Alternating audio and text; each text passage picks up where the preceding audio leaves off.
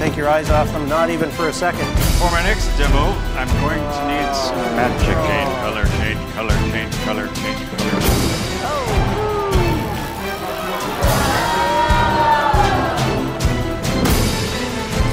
For the next demonstration, I'm going to need a volunteer. Everybody ready? Chemistry's awesome. It's time for fire. Welcome to the Carleton University Chemistry Magic Show.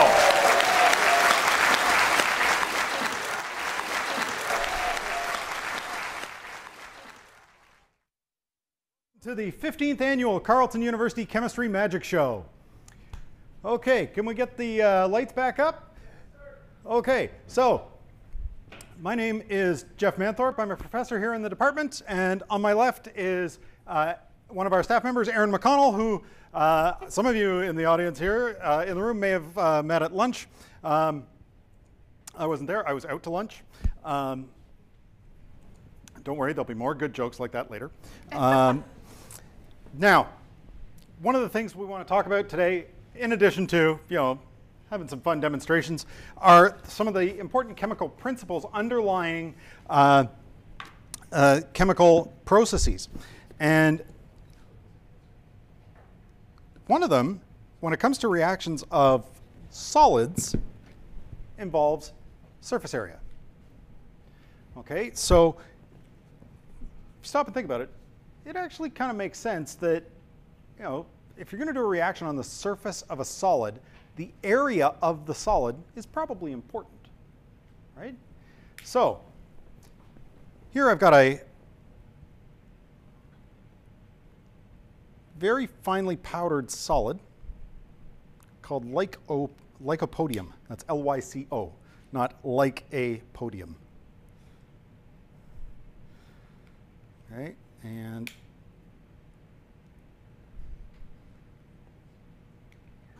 so that's actually just charring on my hand, and I've got enough of a pile there that it's only now getting hot. And you can see it just charred, right? It didn't really burn, okay? But when I had some in the tube and I blew it out, the surface area of the particles was much higher, the exposed surface area was much higher, right? And so it was able to interact with air and therefore get oxygen and actually burn. And burn much faster, much more cleanly, right? So you want to see that again? Yeah, okay. We know why you're here. You want us to do stuff, burn, blow up, that kind of thing. Okay. So if Sarah can get the lights for us, we'll do this one more time.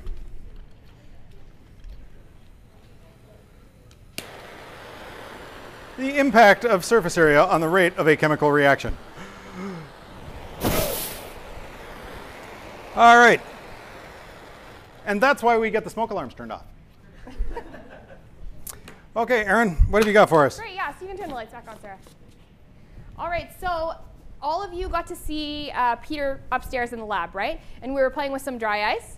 So he told you about the dry ice and about how it is not water. It's a different chemical. It's carbon dioxide, right? And it's frozen and it gives off this gas. So we're moving it from hand to hand so we don't freeze ourselves. We can also do cool things with it. We can take advantage of the fact that it's carbon dioxide to dissolve in water and change the properties of the solution. So most of you are in grade 11, so you may have done some titrations, acid-base titrations in class. Or if you're in grade 12, you may have done those. And so basically, an acidic solution is something like lime juice, lemon juice, orange juice, those like very kind of like tangy things. And then a basic thing is like a soap, laundry detergent, things like that. Okay, so we're going to change the pH. And in these graduated cylinders, there's something called a pH indicator. It's just a color change. So it's one way for chemists to monitor reactions is to use these different pHs. So we're going to drop some in and see what happens.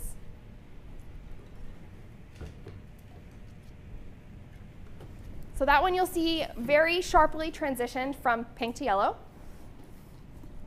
This one goes from blue, dark blue, to kind of like an orangey green.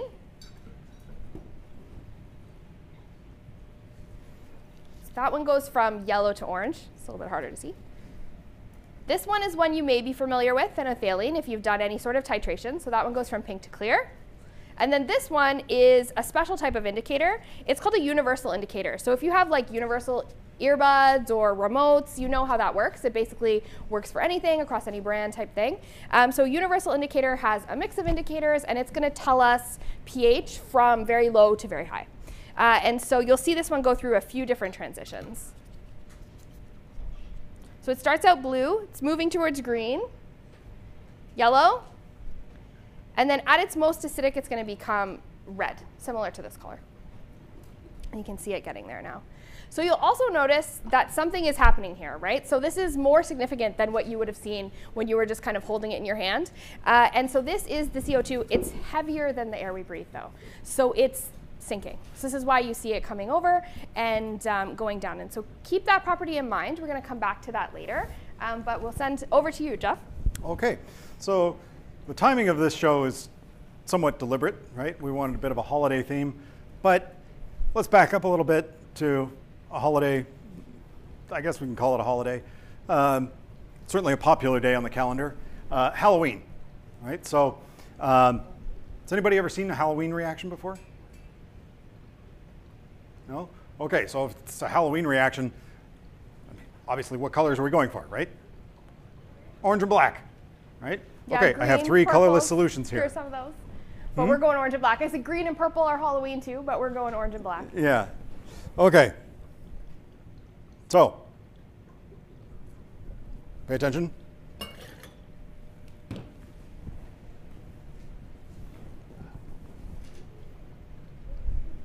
Orange.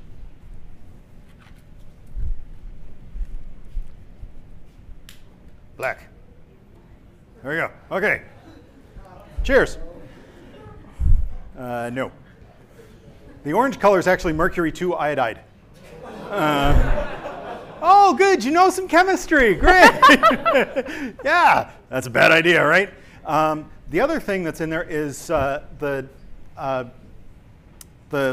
black color is actually a really dark blue. It's starch iodide complex that sees some applications in different areas of chemistry as well as biology. So that's how we get those two colors. And I will definitely not be drinking that. Please don't. It'll end the show real quick. Yeah. OK, great. So remember I told you to keep this in mind. It's heavier than air. And so, Sarah, if you want to hit the lights, what we're going to do is use this gas to extinguish the flame. And so in fire extinguishers, you may or maybe don't know that there's multiple different types of extinguishers for different types of fire. So this is a type of fire that we can extinguish using CO2 because we're getting rid or we're displacing the oxygen. There's other types of fires we'll talk about a little bit later in a different demo. But for this one, we're going to take the CO2 that's accumulated in the cooler while the dry ice has just been sitting here and use it to extinguish.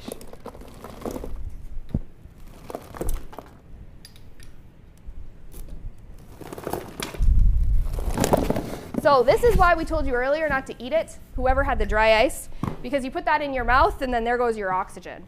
So that's a quick demo. We can get the lights back on, but it's very effective. It also shows why you have these sorts of monitors in your house. You want to make sure that that gas isn't becoming to a level where it can be toxic for you.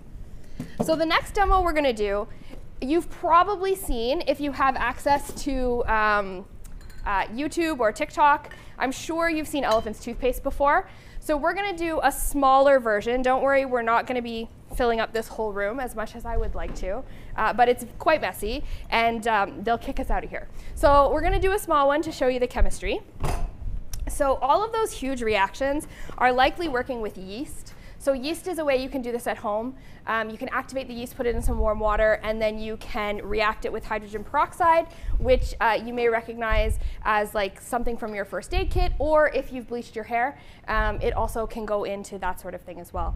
So we're using, instead of yeast, a chemical catalyst called potassium iodide. So it's going to transfer the hydrogen peroxide, so the H2O2 in this solution, into water and produce gas as well as a byproduct. So we're going to add this in here.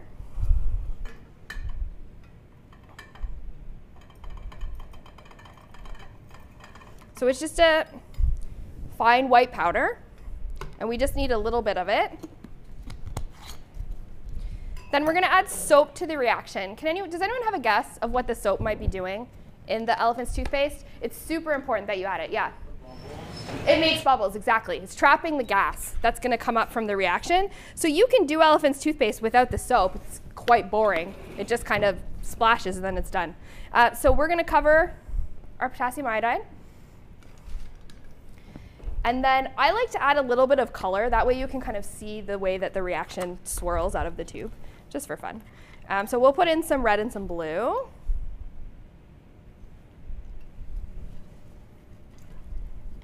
And the color doesn't do anything in the reaction. So if you're doing it at home, you can make it whatever color you want.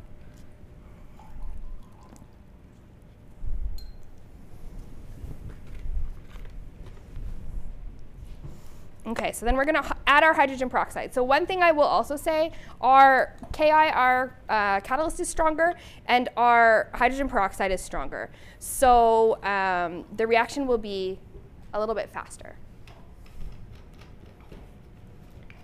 All right, so we'll move our reagents out of the way.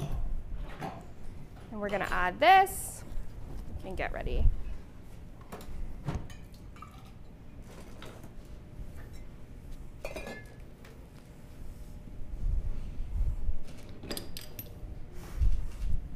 So you'll see it's more beautiful this way.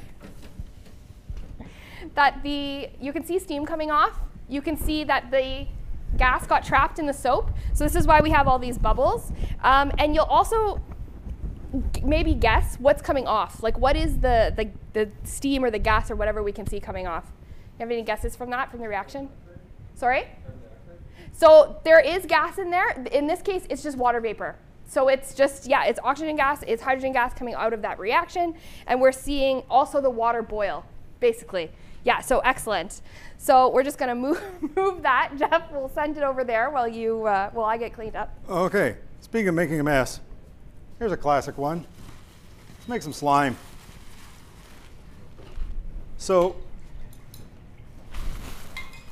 in this beaker here, I have just a solution of a polymer called polyvinyl alcohol. Okay, and so polyvinyl alcohol, also known as PVA, you may know from, or you may have encountered it in dishwasher or detergent pods. So the coating on those is actually polyvinyl alcohol, and so clearly it melts and dissolves in hot water. Okay, and its toxicity is quite low, so we don't really have to worry too much about it in low concentrations. But these molecules, polymers, are extremely long molecules, right? And they tend to be very floppy. So in order to get some rigidity out of them, like in plastics, right? These are all polymers. What we have to do is we have to cross-link them. So we have to get the chains to actually interact with each other. And so in cases like hard plastics, like tables and things like that, it tends to be an absolute chemical bonding cross-linking, a covalent cross-linking. And in this case here, what we're going to do is more of an ionic interaction, so almost like a hydrogen bonding salt formation type scenario. And so what I'm going to use as our cross-linking agent is borax in water. Okay, so pour some of that in. And you can see that what was just a simple solution is now getting a little more viscous. Reminds me of the last time I had a cold, which, thanks to my kids, was about 4 times since school started.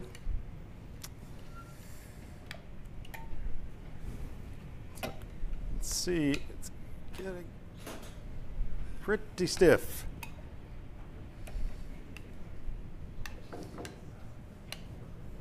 All right, let's get this out of here. There we go.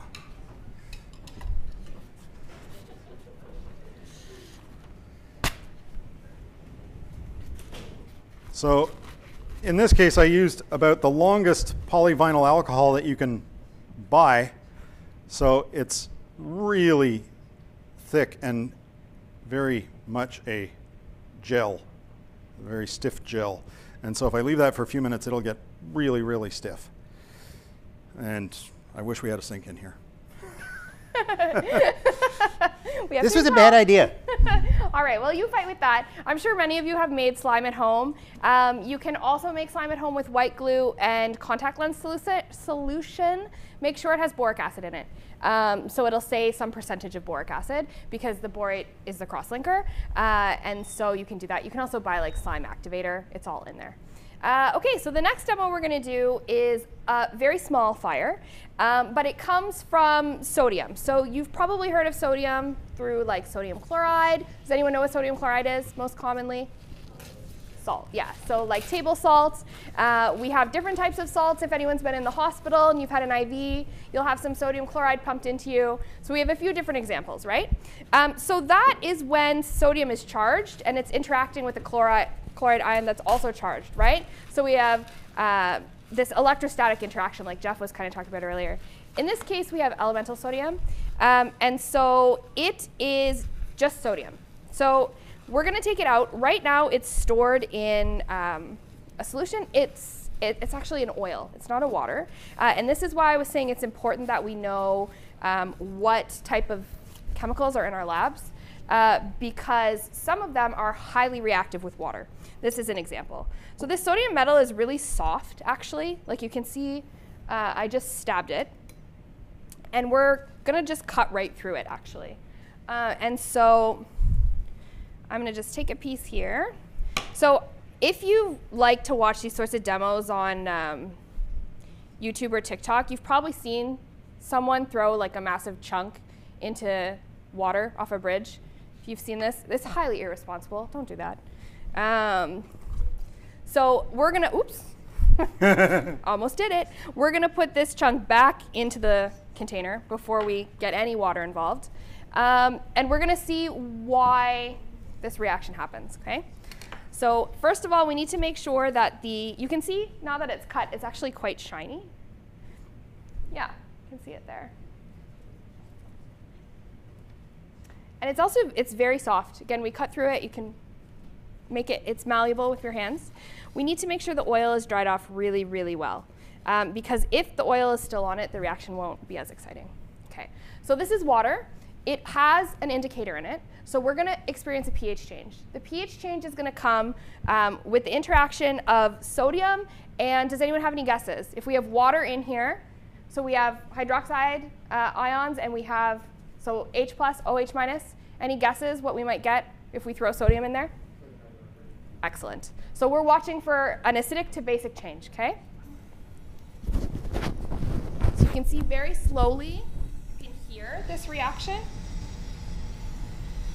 Probably still has a little bit of oil on it. We keep watching it. Oh. Mistakes were made. So we'll throw in another piece here and you'll see.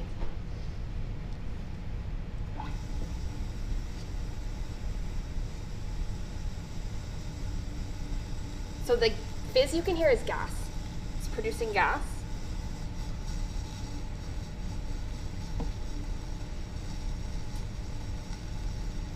Oh, is it gonna light for us? There we go.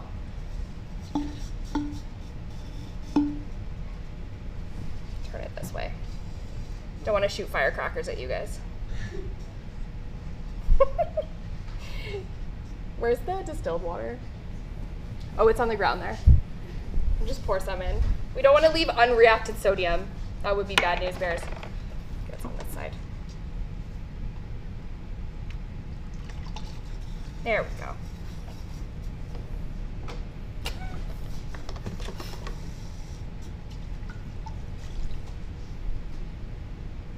No, I think it's done. I think it's done. That was the slowest, most boring sodium in water I've ever seen. Let's put in a bigger piece. Usually it catches fire, and we see like sometimes. I'm not saying it was this guy, but I'm not saying it wasn't this guy who burnt the ceiling. So we don't want to go. We don't want to go that far.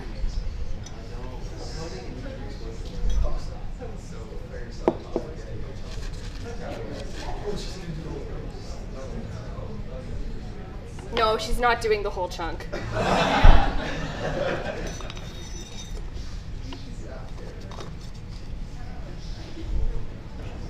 Part of the problem too is the water is reacting with the sodium, making sodium hydroxide. The sodium hydroxide is not reactive. So we're decreasing the amount of reagents which can react when we add more and more without adding more water.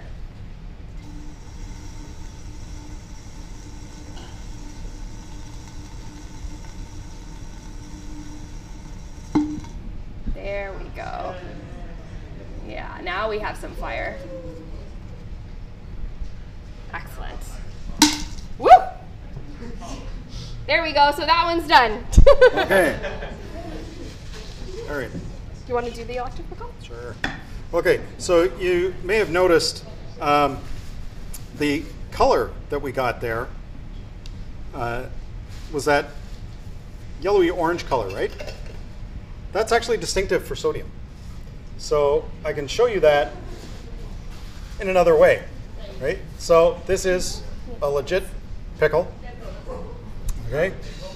And now we're going to electrocute it. Why not? Yeah. So the reason that it starts giving off that yellowy orange light, which is, as I said, distinctive for sodium, is that the electrons in the sodium ion are becoming excited. And then when they relax, they give off that light. So anytime we excite a sodium ion, it gives off that same color. Okay. Now, I can't read that. Okay. Okay.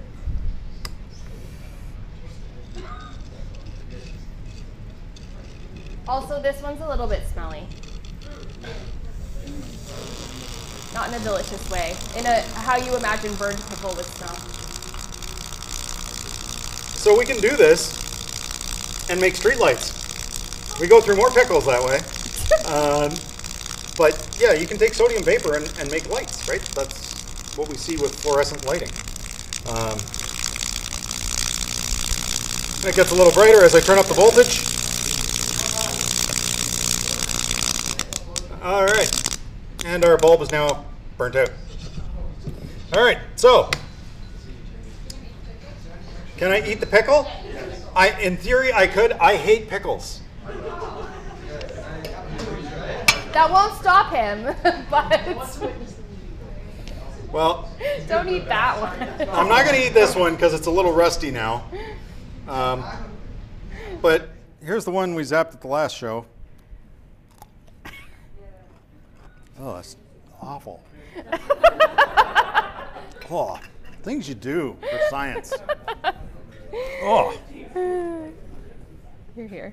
Okay, speaking of sodium and other things we can do with it. Okay, so let's go from pickles. Okay, we're just changing flavors now. We're going from dill pickle to salt and vinegar. So, if you like salt and vinegar chips, great, I'm there with you. But let's face it, putting vinegar on potato chips seems like a bad idea, right? One of the things you like about potato chips is the crispy texture, right? So if you were to soak them in vinegar, it kind of disappears, right? So what we need is something that gives us the salty flavor and the sort of acidic flavor that comes with vinegar. Right? So that comes from acetic acid, but it's actually not the acid part. It's actually the conjugate base part of it. So the acetate ion that gives us that, that vinegar flavor. So if we take sodium acetate, the salt, we can put that on chips. It's dry, and you retain the crispiness of the chips. Okay, so what I have in here is sodium acetate, and you're thinking, if that's a salt, why is it a liquid? That's kind of weird for a salt. Okay, and that's true. Most salts are solids. So this is sodium acetate with a little bit of water in there, and just enough to get this to dissolve at high temperature. Now, the interesting thing is when you cool it down, it doesn't precipitate back out, because sodium acetate is a chemical that actually exhibits what's called supersaturation. So now if I add the tiniest bit more sodium acetate to this, it's all coming right back out.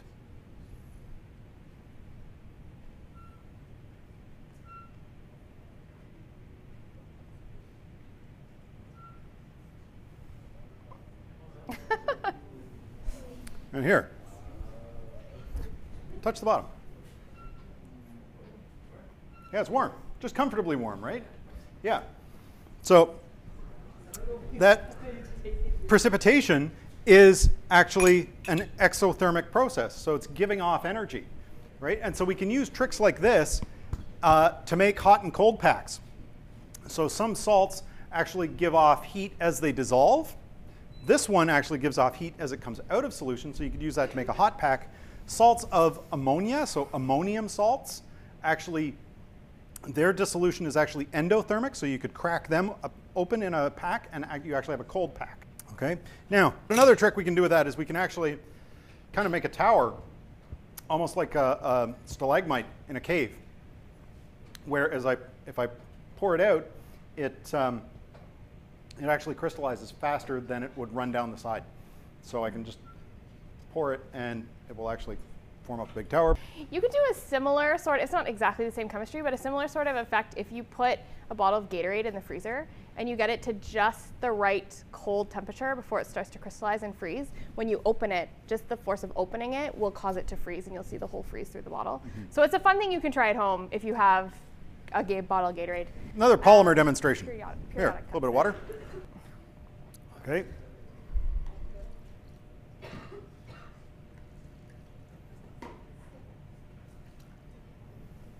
Okay.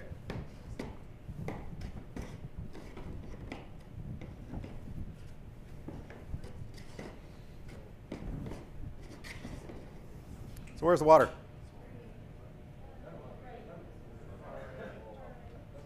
This one? Okay. Well, let's see.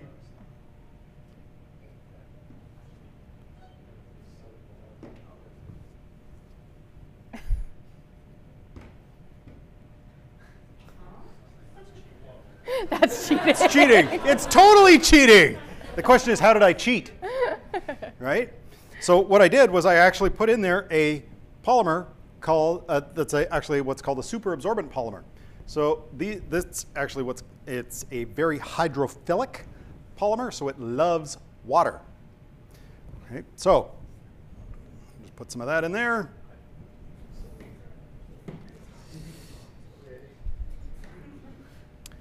If you like IUPAC, it's sodium polyacrylate.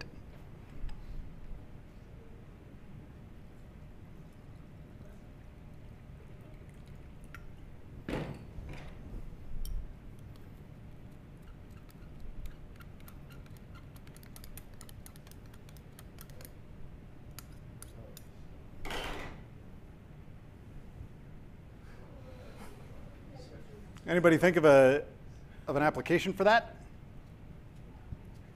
I guarantee you nobody developed this just for fun.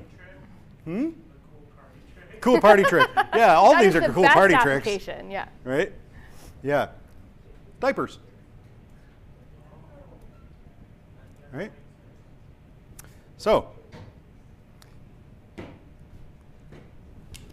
hydrophilic polymers get used in diapers, and you can see that they gel out very quickly. And apparently this stuff also gets used for fake snow. Yeah. In movie and TV shows.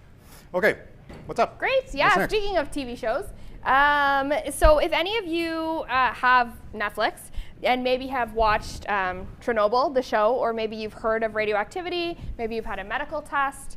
So radioactivity is a property of chemicals or molecules.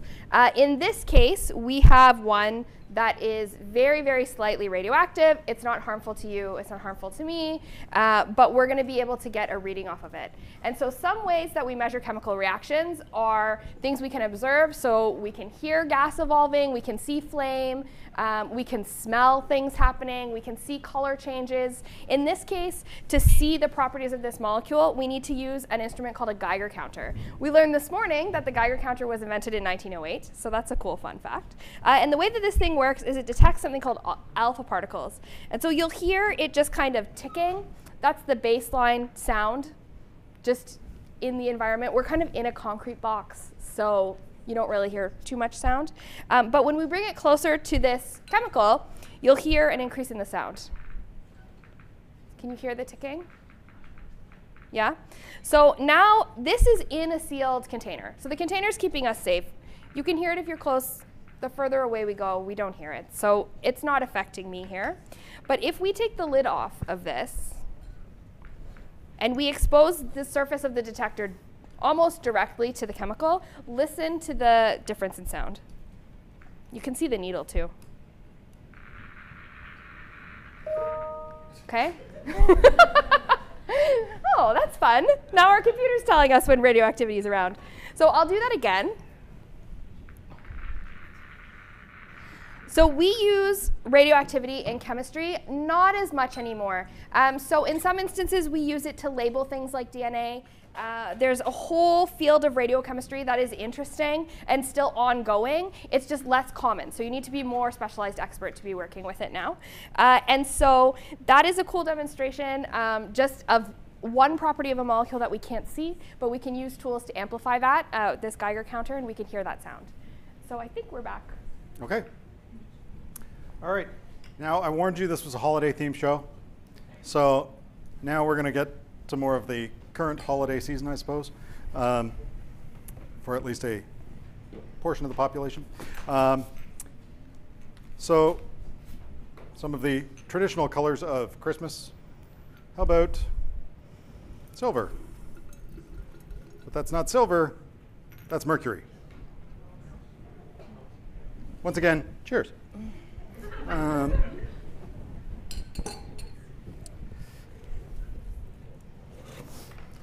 Okay, and how about red?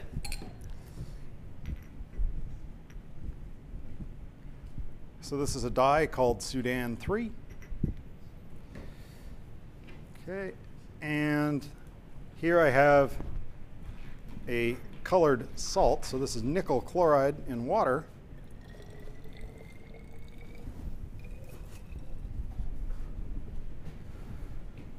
And now you can see I have 3 layers there. And that's not an accident.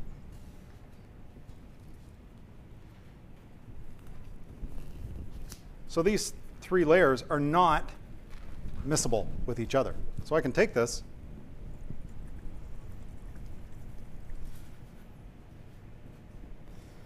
and the Sudan 3 was not dissolved in water, it was dissolved in an oil-based solvent. And so now this is going to separate out, and you can see already there's the mercury on the bottom, the Sudan 3 on top, and in the middle, slowly separating out now, is the nickel chloride layer.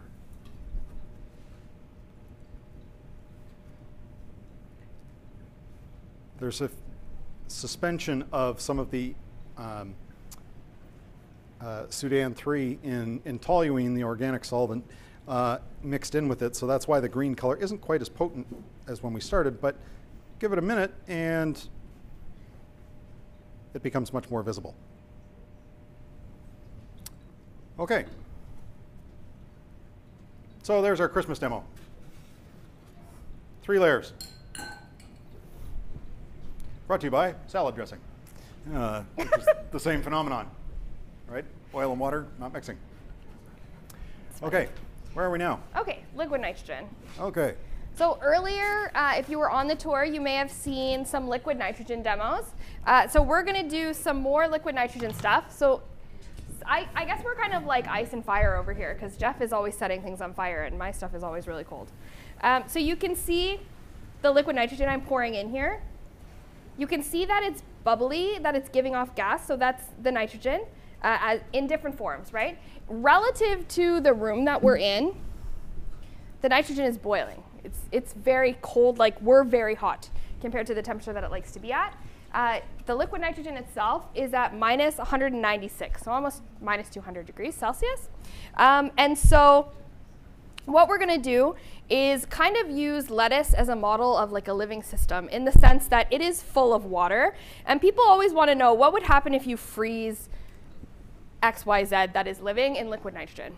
So we're going to take a look. So we have lettuce. We know that it's full of water, right? We can see those veins that are carrying water throughout the plant. And so we're going to dip it in the liquid nitrogen, and we're going to see what happens to it. Okay?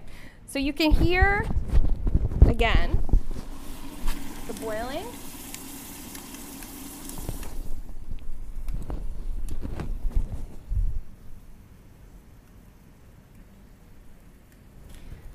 So what do you think is going to happen with this lettuce?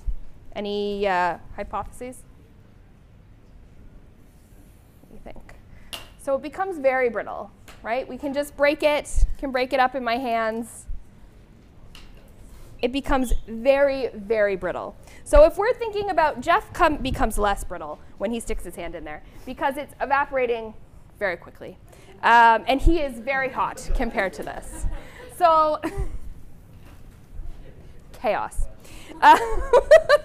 So we have that. Another fun thing to do is to kind of see, like, maybe if we are like a little bit more gentle, it won't be so brittle, it won't destroy it. Let's see. So we'll just freeze this guy, and we'll leave it sitting there for a few minutes. And while we do that, well, we can talk about what happens to gases when gases get cold. So if we have a closed container, which is going to be a balloon, and we have gas inside it, so it's just my breath, it's nothing pure. What do you think is going to happen when we put this in a colder environment? Yeah, exactly. So it's going to shrink. So let's test that out. Should we bring it to the overhead camera again?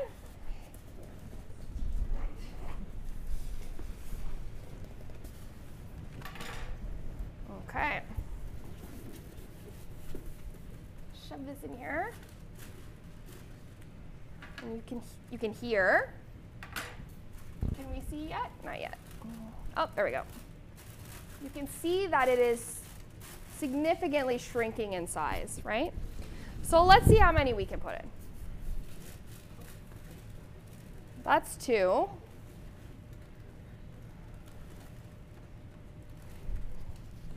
right, we have more in here. I have limited lung capacity, so there's only 4. Spoiler alert. Well, we'll see if we can get them all in there. Has anyone seen the demo at the Science and Tech? You said they had how many balloons go into? Oh, they had a container of similar size, and I think they put about 10 or 12 balloons in. Yeah, we could be here all day, quite frankly. So we're going to get them all in there, nice and frozen.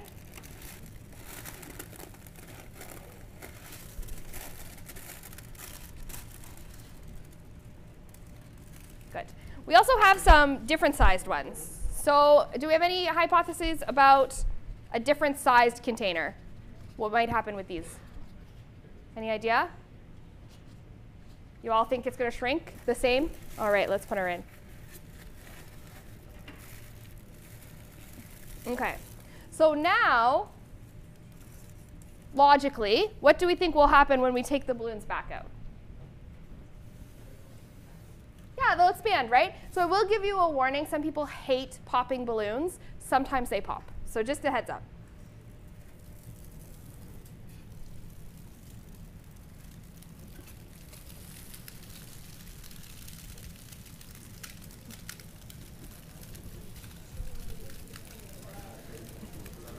Is that all of them? Yeah. Yep. You'll notice, too, on the camera, you'll see the liquid nitrogen, like, zooming around. Oh, I froze my glove. I forgot I had gloves on. There we go.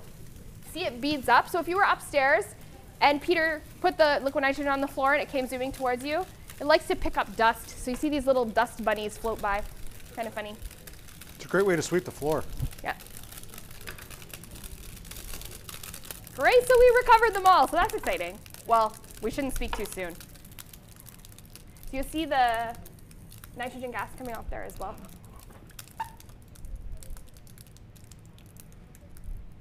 Expediting the process with my heat from my hands. So the question is always like, what would happen if you put a human in liquid nitrogen? And so you wouldn't shatter like this. You would sustain severe frostbite. If you were completely submerged, you wouldn't make it. You would just be a human popsicle.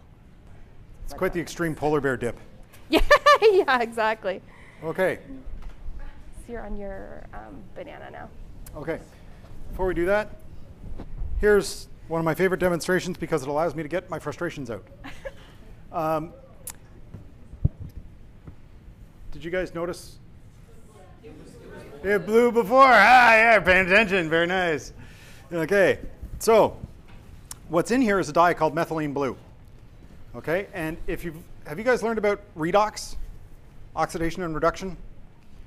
So you've seen oxidation happening, right? It's, you take iron and expose it to air and it starts to rust, right? That's an oxidation process. Reduction is the opposite process.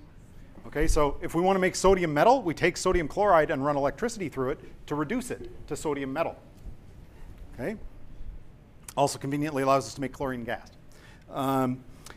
Now, what I put in here was glucose and potassium hydroxide, which is actually a reducing agent. Okay? And it reduced the dye from a blue form to a colorless form. And now I can oxidize it back by just shaking it. So how would shaking cause an oxidation reaction? You think? Hint, run with the name. Oxidation. Oxygen inside the flask. So just shake it up and it mixes. But there's still reducing agent in the water that's in there. Okay. Sometimes people will put this in a fish tank to make it look really blue. Not particularly good for the fish, by the way. No. But this has also been used as a medication for humans in various ways, and also led to the development of a lot of different medications, including things like antimalarials and antipsychotics. So this is what led to the development of thorazine, better known as horse tranquilizer. It's not the same as ketamine. Not the same as ketamine, no. No. Okay, so why don't we go back to sodium for a minute and make ourselves a candle. I think the lights are off for the rest now. Yeah, okay, so Sarah, yeah, if you can get the lights for us. Okay. This one falls under the category of you can try this at home. Just don't burn the house down. Okay, but you can impress your friends and freak out your family. So here's my candle.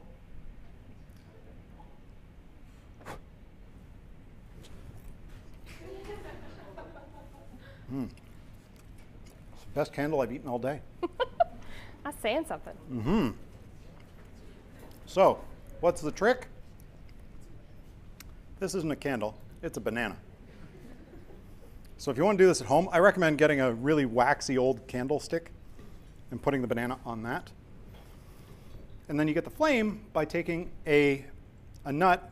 I recommend a pecan, or if you're snooty, a pecan. And nuts contain a lot of oil. Oils burn. This one is also smelly. You don't need a blowtorch for this, by the way. You can do it with a regular barbecue lighter. And it will light. Just takes a little longer.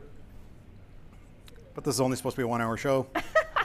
So, yeah, it'll burn for several minutes. There's plenty of oil there.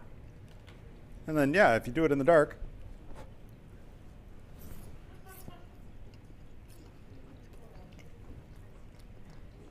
You know, you can buy roasted nuts.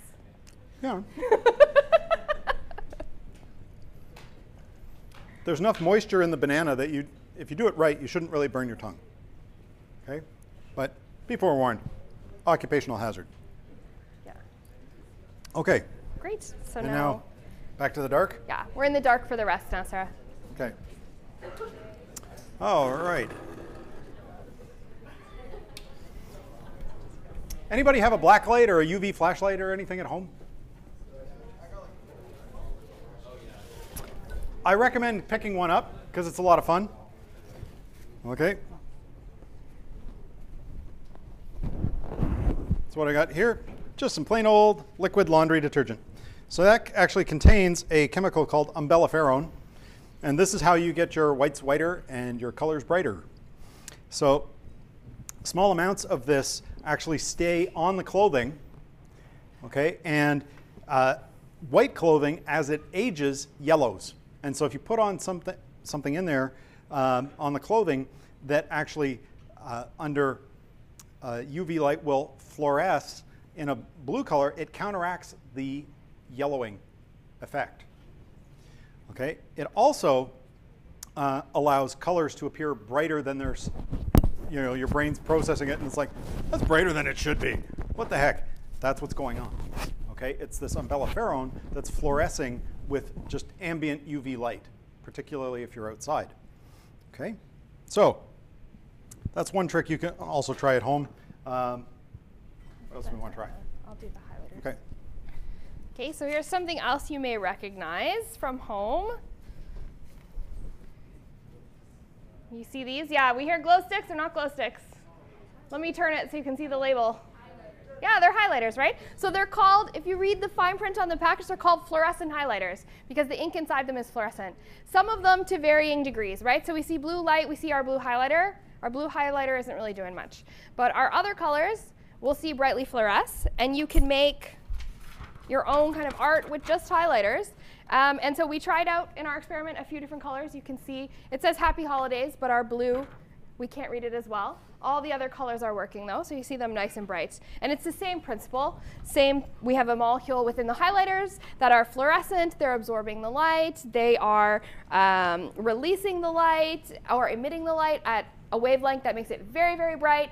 So as Jeff was saying, your colors are brighter, your whites are brighter, and that's all because of this effect with the absorbance of the UV light. Great. Okay. And another way that you might encounter fluorescence in everyday life is with tonic water. So this is a bottle of tonic water I just picked up at the grocery store, and it contains a compound called quinine, which is a tonic for malaria.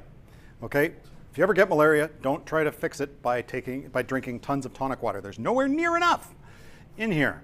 Okay, but for some reason, some people actually like the flavor. I think it's disgusting. But once again, the things I do for science, just to prove that I haven't doctored this in some way.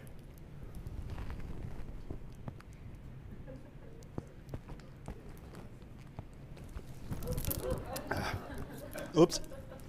Now, one quick question. How are my teeth? Okay. So, if you ever wind up out at a fine drinking establishment, and when you're old enough, order a gin and tonic and find a black light, your drink will glow. Or you can go to Rock and Bowl now, and your clothes will glow. Ah, yes. Yeah. Okay. Yeah. All right, so, do you want to talk about this one, or you want me to talk about it? It doesn't matter. Okay. You have the lasers, I'll stand here. Okay. All right, this is the part of the show where I get to zap Aaron. Oh. Surprise, things glow. Yeah. There we go.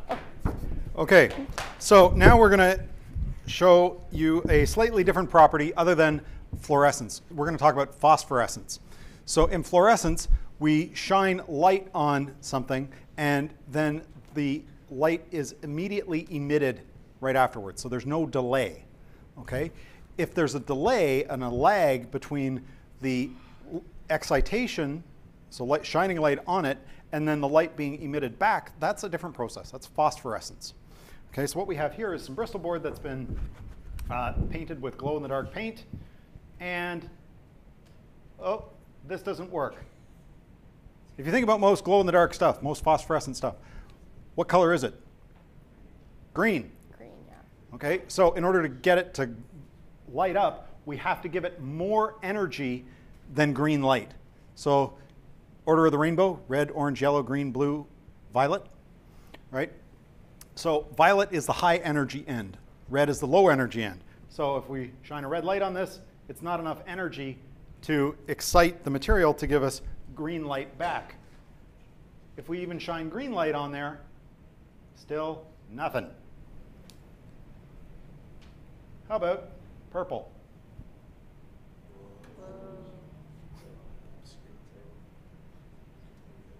Really, I'm not nervous.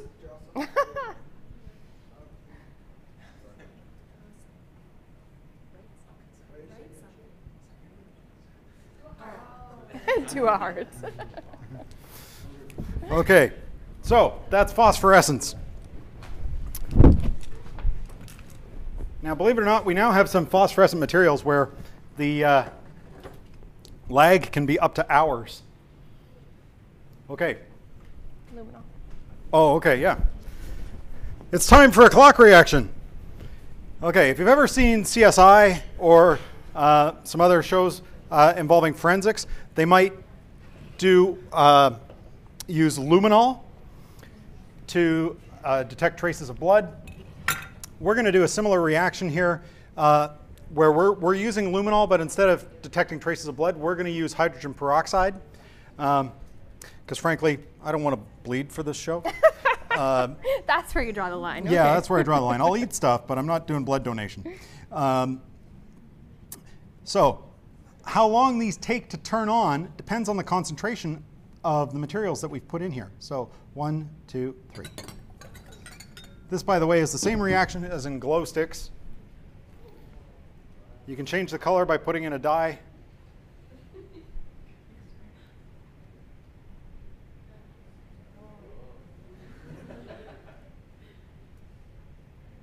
And here comes the last one. There we go. Hey.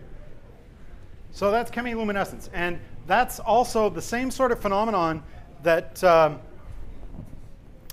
organisms that live in dark environments will use to communicate with each other, right? They'll, or attract prey, right? So fireflies, things that live in the deep ocean use that process as well. Okay. Now it's time for the hottest reaction of the show. It's also very bright. So if you have light sensitivity, just so you know. Yeah. How hot is this? About 2,500 degrees. Well, it's at room temperature right now. Okay, see? Okay, but at about 2,500 degrees, iron melts. So what we have in here is a pile of rust and aluminum powder. And you might think, rust is pretty stable stuff. Okay, but it turns out oxygen really actually prefers to be bonded to aluminum rather than iron. It's a much stronger bond.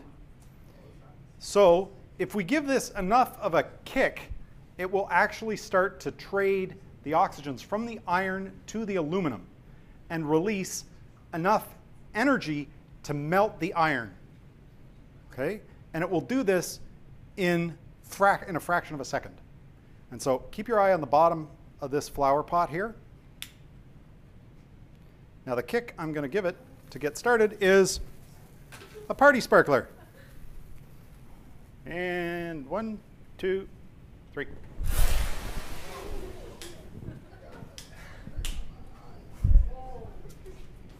Now, who brought the marshmallows?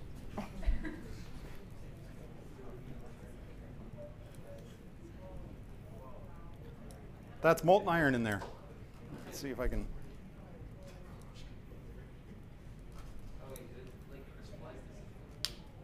It starts to harden, but it'll take a long time before we can clean it up. Yeah, it's starting to flow there a bit. If you can see that. Can I do that again? I could if you give me about 20 minutes. There it goes. You can see it. It's actually flowing like molten lava. So yeah, that'll take us probably about an hour before that gets cool enough that we can actually move it and put it away. Okay, and our last one.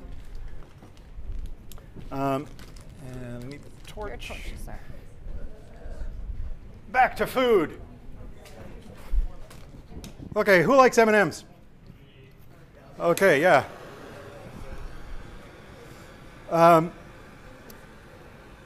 So earlier I mentioned that nuts contain a lot of oil, right? And there's a lot of energy in that oil. What we're going to do is we're going to digest an M&M the same way our body would take a couple hours to do it. We're going to do it in about 20 seconds. Okay, so but instead of using oxygen from air, we're going to use an oxidizing agent that I've put in the tube here. That's potassium chlorate. I just need to actually liquefy it before we can run the reaction. Now, the M&M that I'm going to put in there, one peanut M&M contains about 13 calories. Okay, now, you're like, okay, fine, 13 calories, whatever. You know, it's hard to really picture for yourself, what does that mean? Like, what does that much energy actually look like? You're about to find out. Okay. So, we just got to liquefy this. All right, and this is our last demonstration. So, at this point, we want to thank everybody who's helped out with the show. Jamie and Jared and Larry, Moira, and Lisa, all our technical staff. Daniel, one of our technicians who helped prepare for this. Sarah, who's done a whole bunch of stuff, including helping with the lights and guiding the tour today. And more people than I can think of. Let's Talk Science, who has helped promote the show. And I think this is now ready to go. So, one peanut M&M, 13 calories.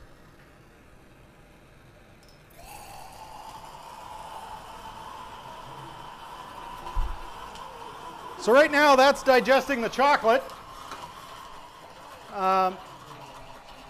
That's about 700 degrees.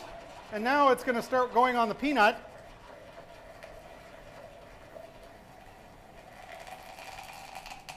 And the temperature is about 1,000 when it does that.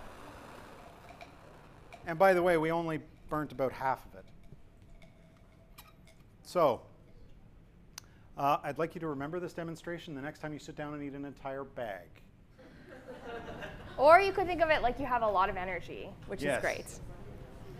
Yeah. Excellent. So that's our show. Thank you very much.